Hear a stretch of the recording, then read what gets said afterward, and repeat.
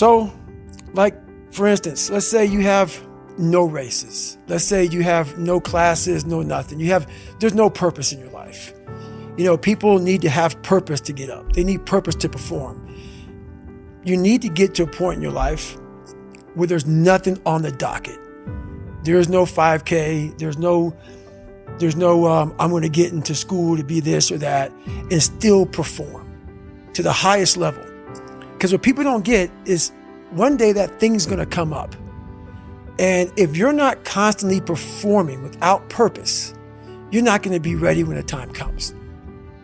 It's this magical thing, purpose, that we're all looking for. But what's funny about it all is that we need these things to perform. But we don't take a second to realize the purpose is always there. The purpose never leaves us because the very purpose is you. You are always the purpose. There may be another purpose, like being a SEAL or going to college or whatever, but the main purpose in life is you. So if you wake up in the morning and you don't want to do something, you don't care enough about yourself.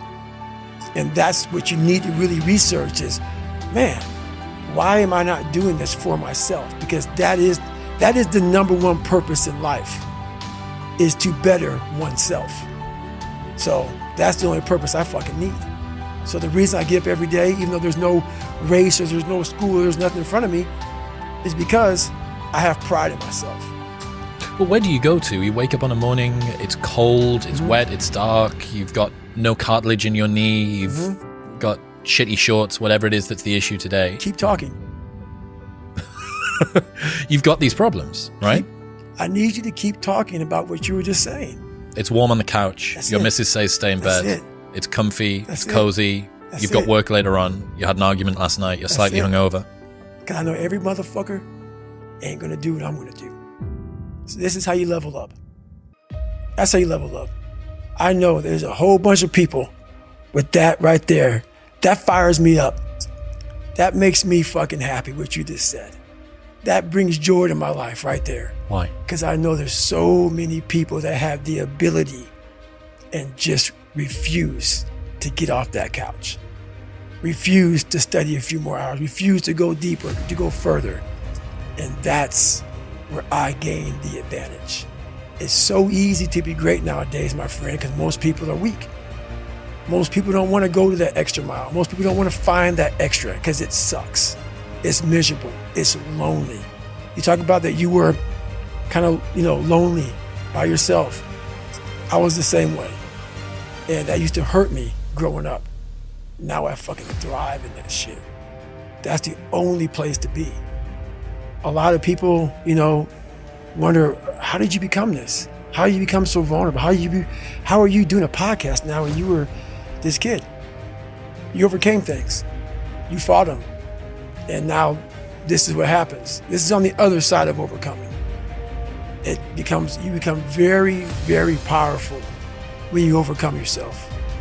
All those things you once cowered from, you were afraid of, when you face them eye to eye every day, you have to want it. You have to want to be better. And it starts off with, you have to have pride in yourself. You have to have pride in yourself. You have to have, there's something about you, whether it's your last name, whether it's just the smallest thing. You have to be proud of yourself. And if you have no pride in yourself, I can't give it to you. Because you're always going to compromise. You're always going to fold. Always. I'm very proud of myself. That's why when people said, you know way you can do better than Can't Hurt Me. Roger that. We'll fucking see. It's that pride that wakes you up. Now I'm not talking about bad pride. The attention to detail for the human being I want to do. I call this thing, like, I want to be the standard. I want to be that guy. Like, every place I went in the military, there was this ethos about how this place is, how we're going to live, how we're going to represent ourselves. And I walked around and I saw that most people didn't live up to that ethos. Like, if you go to whatever company, they had this mission statement on how we want to run our company. I made one for myself on how I want to be. And That is why if people can make up a mission statement, an ethos in which they want to live by, and every morning you wake up, you hold yourself accountable to that mission, not a company's, your own. Make up your own mission statement.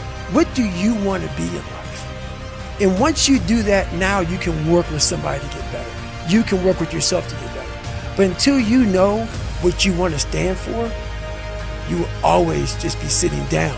You'll never stand for anything.